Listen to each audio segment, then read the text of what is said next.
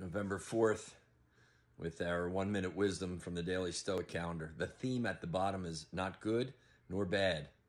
Marcus Aurelius, very simple observation here for us to consider. There is no evil in things changing, just as there is no good in persisting in a new state.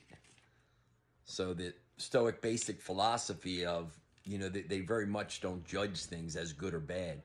They just judge things as they are. When there are times of joy and happiness and those kinds of things, great, welcome to life. When there are times of struggle and pain and heartache and uncertainty and fear, great, welcome to life.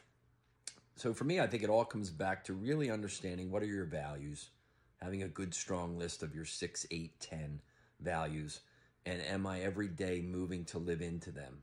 And sometimes it's easier, and sometimes we're way off from that value, and we've got to do some work to get back to it. So something to consider today. Enjoy. Peace.